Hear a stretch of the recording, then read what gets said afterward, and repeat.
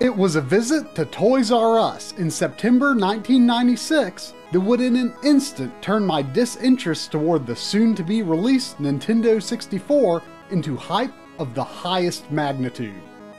To my eyes, this was real. I didn't see the pointed polygons, the blurry textures, the flat trees. I was in a world where I could go in any direction, do anything. It was unlike any experience I had ever had before. Too real to be real. How could this power possibly be something that could soon be purchased and brought into my own home? Okay, look, I don't mean to be a party pooper, and I certainly don't know what drugs Triforce was on during the 1990s, but this system was anything but real life to me. I never really liked it, other than maybe Super Mario 64, GoldenEye, maybe Smash Brothers if you're into that sort of simple nonsense, a few games. It really wasn't really redeeming for me, and I just didn't care for this system too much. Nonetheless, people love it, and there are a ton of great mods. One of them, which is brand new, is PixelFX's N64Digital. Now this beautiful kit right here will give you HDMI upscaled 1080p output.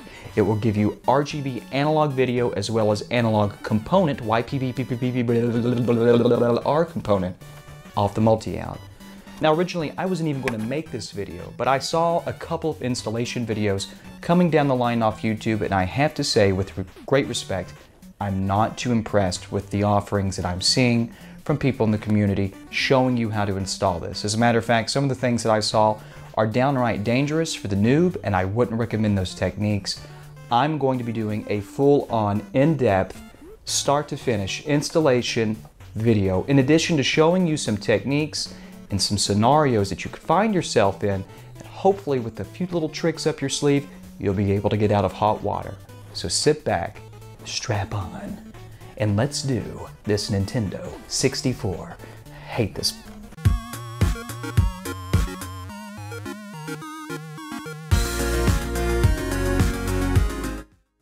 Now this 64 has just a little bit of a rattle to it, and I also noticed just a little damage here to the front. I'll be sure to tell my customer about that, but nonetheless, our N64 here is ready to go, tested, working. We also have our N64Digital kit. This is ready to go, and also, free of charge to all of my customers, I offer a free 3D printed HDMI multi-out part for their N64Digital as well as their Ultra HDMI installations. This is at no charge. It's included with the installation. And this part simply replaces the stock multi-out panel that comes from Nintendo with one that's identical to it, other than the fact that it has a small cutout for the miniature HDMI port, just like that. So we'll be putting this in. This will be no cut. We will not be cutting the cases. We will not be doing any irreparable damage to the plastic itself. We're ready to take it apart. Let's get started.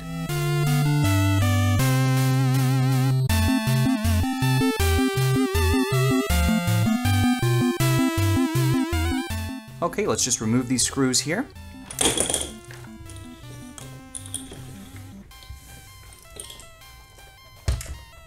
And we'll separate the top from the bottom, leaving the pack and the case. Just like that. Well, everything in here is pretty clean, but I'm wondering what that is that's making all of that damn noise. And I think most likely what's happened is a screw boss has broken off. That's very common and that's very usual to see. Let's see if we can't shake it and find it. And here it is.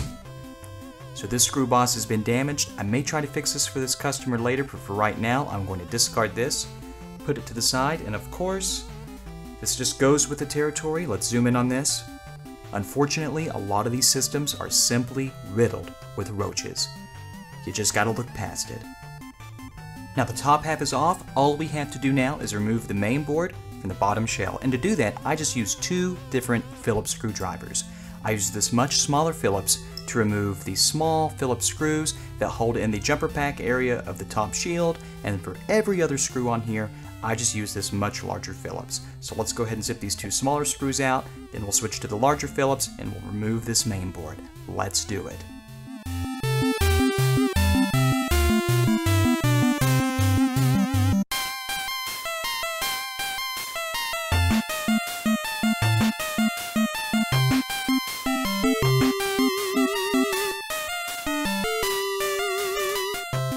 Okay, now we're just going to lift the main board out. And there it comes, and we're going to gather all of our screws and put them in an area so we don't lose them. Excellent work. Our main board has been liberated from the bottom shell. Let's go ahead and take the bottom RF shield off and discard it for now. And the objective now is to remove the top RF plate and heatsink so that we have full exposure to all of the areas that we need to directly solder to and work with. Let's remove this right now.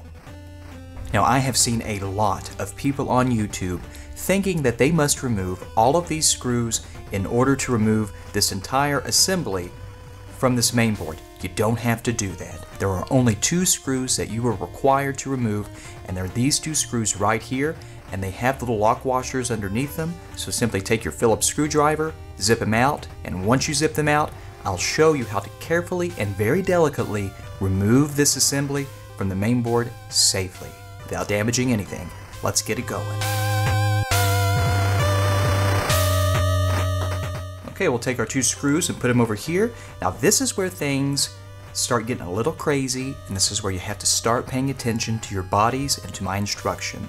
When you remove this assembly, I recommend that you hold the board flat up just like this, with the power port facing north or up to the heavens of Lord Jesus, and take your finger, your index finger, plant it on the top of the power port, and grab the heatsink with your middle finger and your thumb just like this. Plant down here and start very carefully only separating in this corner. Just like this, 1, 2, 3, nice and easy. Just like that. Only this corner. When you have this corner worked off, come down here to the player 1 port and just simply rotate your thumb out just like this. Just like this. Watch. Just like that. And you have totally liberated the heat shield and the heat sinks from the main board. We're ready to get started, and we're ready to get down to the real job. Let's do it. Now, I believe we should just go ahead and tackle the most difficult procedure of installing this kit into the N64.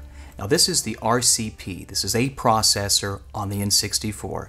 This is the flex cable that PixelFX provides with the kit, and it's absolutely necessary that we install this to this processor so that the kit will work properly. Now, this is a quad flat pack surface mount chip.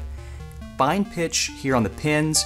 It can be difficult, and I have already seen so many videos out there showing the most poor technique imaginable of getting this doggone flex cable installed here. Guys, I'm not trying to be a jerk about this, but I want you guys to have the best shot possible of getting this right. This isn't cheap, and these are no longer cheap. So let's teach good technique, clean technique, safe technique. Now we're going to zoom in, we're going to do that, and I'm also going to talk about scenarios you may find yourself in. Soldering traps, solder bridges you may create. I'm going to show you some easy way outs and how you can really work with this system, and you can really find yourself a champion when the cards are stacked against you. Let's zoom in, let's talk about it. Let's see if we can't help you guys get this installed the right way. Let's do it. Now we've zoomed in nice and tight to the RCP, and we'll be aligning our flex cable to pin 6 right here on this chip. Now we're going to go over a bunch of different things and a bunch of different techniques, but for starters, let's go ahead and let's just start with the simple procedure of aligning this, getting it bodged into place, and we'll go over what I consider to be the finish work of soldering it. Then we'll also create a bridge so we can absolutely replicate what some of you are absolutely going to find. When you put too much on here, when you blob up your solder, when you're not wetting your joints well, let's go through it. To begin, before we do anything, I'm going to take my hand and I'm going to rotate this tip so that the belly is facing upwards. Belly's facing upwards.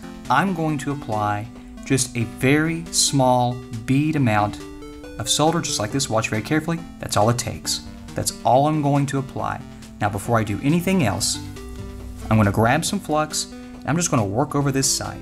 Now, according to PixelFX's instructions, this flex cable is to be aligned with pin 6 of the RCP. Now you can see the number 1 here, and you can see these little tiny dots. These are reference designators. So let's count. 1, 2, 3, 4, 5, 6. The pin next to the dot to the right of it is pin 6. So let's get in there and let's just line this up visually with our eyeballs. Now this is not a big deal, and people freak out over this too. It's nothing. I'm going to take both fingers. I'm going to take my index finger and my thumb, which you really can't see, and I'm just going to line this up. It's very quick. And you can visualize the entire assembly from one end of the flex cable all the way to the other. You don't have to worry about only soldering the outsides as long as you can visualize in its entirety the entire run of your solder where you're going to be soldering, and you can see all the pitch alignment. There's nothing here to do. There's nothing to worry about. Having said that, that's in perfect alignment. I'm now going to take my tip. We've already fluxed it up. We already have just a little bit of solder on there, and I'm just going to make a nice small drag, just like this. Watch carefully. Anywhere, anywhere, anywhere. Doesn't matter. I'm just going to go across these pins. I don't care. It doesn't matter. I'm going to let it go. Perfect. We have a nice little tacky bodge right there. It's in place. I no longer have to hold this.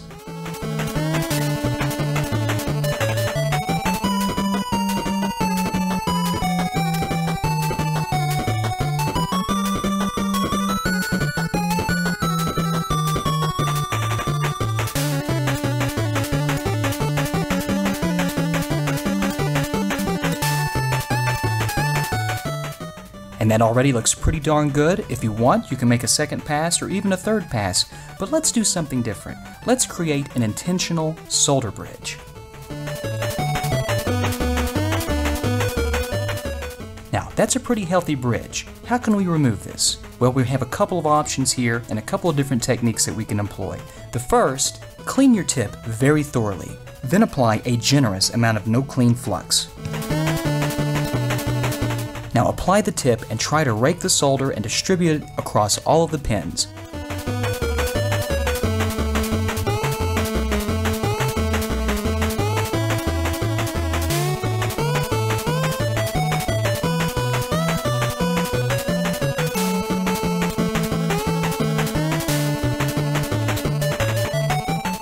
Now, you're going to make this bridge smaller and smaller, so the trick is, make it smaller, clean your tip, and repeat. Now notice, we still have this little bridge right here, but watch, all I'm going to do is clean my tip, so that it's perfectly clean. We're not even going to apply any more flux. Watch this.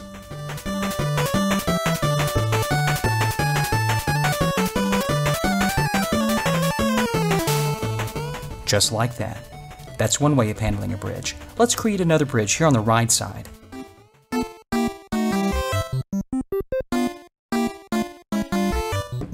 Now here's an old technique that I used to teach people all the time. Let's say that you have a bridge and you can't clear it with your iron, but you don't have any solder wick. Well, how can you do that? How can you cure this? Now I'm going to take some ribbon wire because I don't have any solder dewicker. I'm going to cut and strip maybe 4 to 6 conductors. I'm going to slowly remove the sheathing just like this. And I'm going to be very careful because at this point I want to rotate. I want to rotate and I want to rotate. And I want to rotate. And I'm going to do a little twist at the end, just like that. That's all I need. Now I'm going to take some of that jelly flux. I'm just going to dab it in there, just like that. Now we have a makeshift wick that will perform better than any goot wick or any desoldering braid you could buy for less than 10 cents. We'll take our tip, we'll zoom back in, and I'll show you this in action. Now right here is our bridge. We're going to bring our wick right into position. We're going to take our soldering tip. Watch this. Count to 5. Apply. Count 1, 2, 3, 4, and 5. Release. Just like that. A couple of tricks you can use and employ if you find yourself in a hot spot. Now we're all finished with this specific flex cable, and I'm sorry guys if that shot was a little bloomed out. I looked at the footage and it looked okay, but it looked like it might have been a little bloomy in some spaces, but always inspect your work. Make sure you have nice, clean, beautiful fillets, which we do here. I think this shot may look a little bit better than our actual soldering. Sorry about that. Nonetheless, that's that. Now we are almost finished with this flex cable. Let's move on down the line here, and you'll notice we have a few solder pads here that we have to manually solder to. Now I really don't like this. I wish that there was a secondary flex cable that came over here to the PIF, which is the chip we have to solder these to, but ultimately we have to break these out manually. Now there's just a few here that we have to do, and also this JP1, this jumper is for the clock mod, and this is typically used for PAL systems so that the N64Digital can generate the clock signal so that you can alternate between PAL and NTSC frequencies. We don't care about that, so we're going to leave it alone. We're going to go ahead and solder these to this.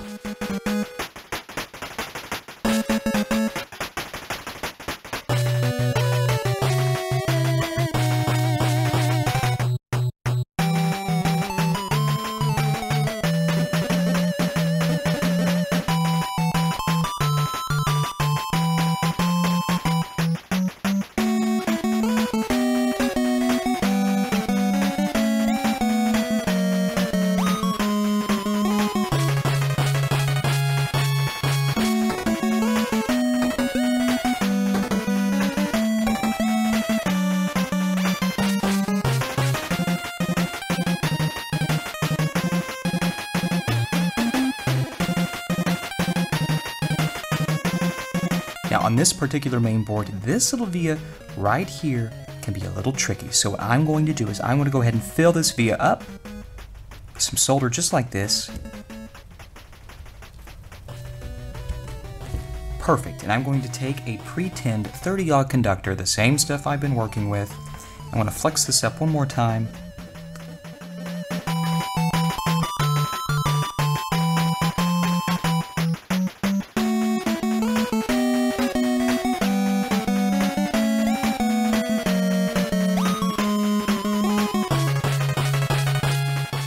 Fantastic. All three of our conductors are installed on the Nintendo 64.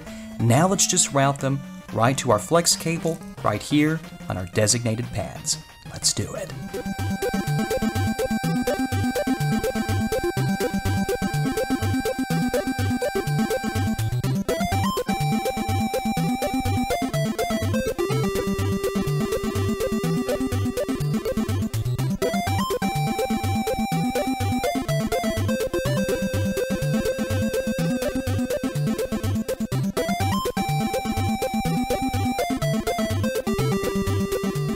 Great work, guys. We're almost done. That's our three conductors. There's just one little bit left on this flex cable. It's right here. Let's get to it. Now the part that we're going to be soldering to is a surface mount 7805 voltage regulator. On the far left, this pin is the 12 volt input. On the far right, this is the 5 volt DC rail, and this is exactly what we'll be soldering to. Let's do it.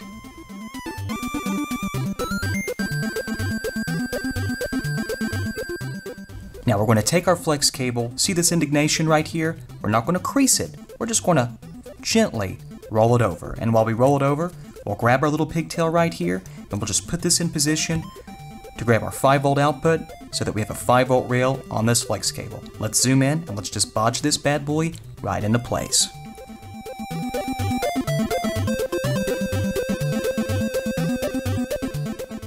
Doesn't get any cleaner than that. Now we're going to flip our N64 mainboard over so we're looking at the bottom, because we have a flex cable that installs right here to the multi-out pins in order to get analog RGB as well as YPB, retro RGB6 R video out analog style. Let's solder that in carefully.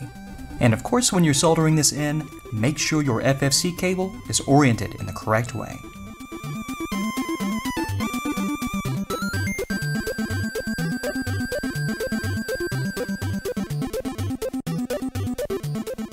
And boom goes the dynamite.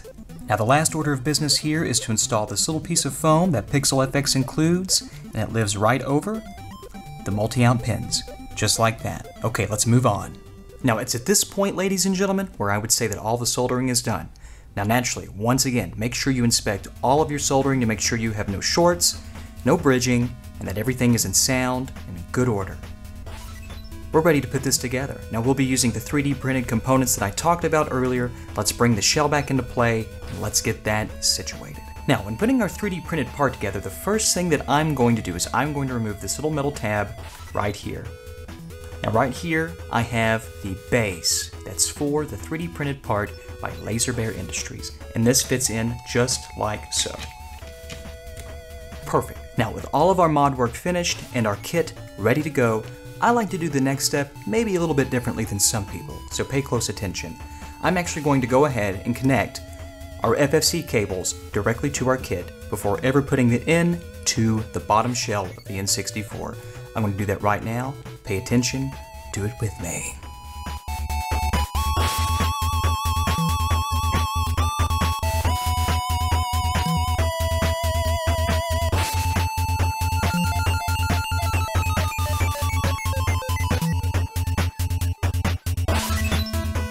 Now I'm very carefully going to just move this over to the side, and I'm going to bring our actual shell into place, and I'm going to remove this little metal tab for just a moment because we need to insert the 3D printed base that the N64Digital PCB will actually sit on.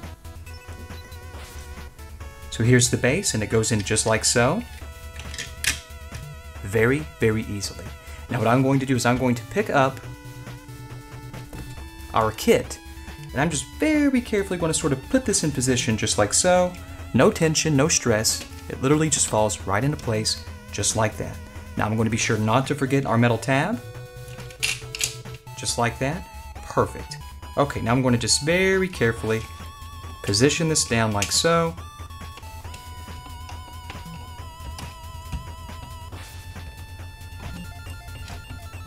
Take your time, nice and easy. Just like that. Perfect. Now everything's oriented properly and just fine. This is the part where I put in the 3D printed part in the back, so we have a nice clean finished look for the HDMI port.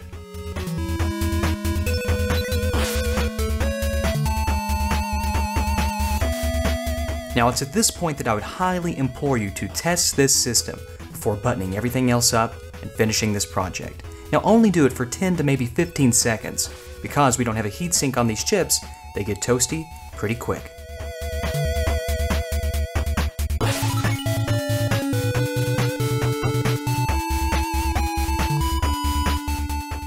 Now this unit tested perfectly fine. Let's go ahead and apply our heat shield and RF unit back onto the top. So we have heat sinks on here. Let's button it up and let's give it just a little bit of a testing.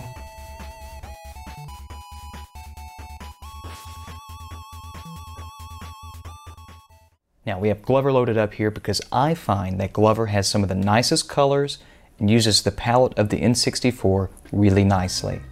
Now quite frankly, the N64Digital outputs gorgeous digital video via HDMI, and it has various scaling options, it has various filtering options. We'll get into that just a little bit when we get into the game. I'm not going to go really in-depth into detail because that's really not what my content is about. But I'm just talking about the kit and how it looks. So far, I've been playing with this for about a day. It's quite impressive. But you have to ask yourself, how much do you really care for the Nintendo 64? I particularly don't. And quite frankly, there's only so much you can do to make these graphics look less crappy than they already do. All of this upscaling and filtering, in my opinion, doesn't do much. Now there are some useful things, and we're going to drop into the menu right here. We're going to go into the post-processing, and I hope that YouTube's compression is very forgiving on this. But if we turn off the blur, you can clearly see a difference in the picture detail and the quality of the sharp pixel edges. Now we're going to turn this off. Pay attention to some of the text. Now very clearly there's a stark contrast in quality there. But other than that, I mean really, it's just not that big of a deal to me. I think it's great. If this is what you're into, if you love the N64, there is no better kit to buy. If you are a huge Nintendo 64 fan, you're not going to find any better hardware anywhere else. But for the rest of us, an S-Video modded N64 with an external processor such as the RetroTink, perfectly reasonable for me, and quite frankly, I think it looks just as acceptable to my eyes. But again, we're all different, and that's wonderful because everybody has a different opinion, and otherwise this would be an incredibly boring community. So if you're looking for a digital video solution, clearly I think the N64Digital is the way to go. Not only do I not recommend the Ultra HDMI, I highly discourage it these days because quite frankly, you can't treat people the way that guy treats people in terms of no communication, absolutely crapping on the install base, and that ridiculous schmupps dumpster fire of a disaster thread for a pre-buy that lasted for, I think, even a couple of years. No good. Like I said earlier, guys, if you're a big fan of the Nintendo 64, this is a great kit. You're not going to find any better hardware anywhere else. Quite frankly, it's just not the system for me. Now, somebody like Triforce or Mark Diddleson of My Life in Gaming, they're going to love this hardware because they have a deep connection to that system and they care about getting every ounce of high-fidelity video out.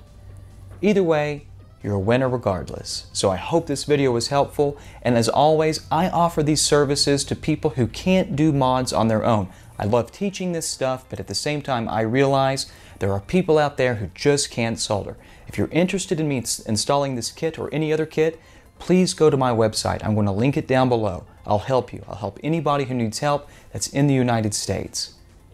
Having said that, if you haven't already, give it a consideration. Like the video, subscribe to my channel. I know I've been gone for a year, but I intend to make some content and I really want to make things so you guys can learn and you can empower yourselves. That way maybe you don't have to spend a bunch of money to have somebody else do these mods for you. As always, be very careful about the videos you watch and the stores who offer these services and this content, because more often than not, unfortunately, it's been my experience as well as others, you're not getting what you're paying for, and the quality of this is just often very lackluster. So vet these people out. Take it easy, guys. Have a wonderful 4th of July. If we're before or after then, I hope your holiday was great. Take it easy. God bless you and your families. Strap on always. Catch you later.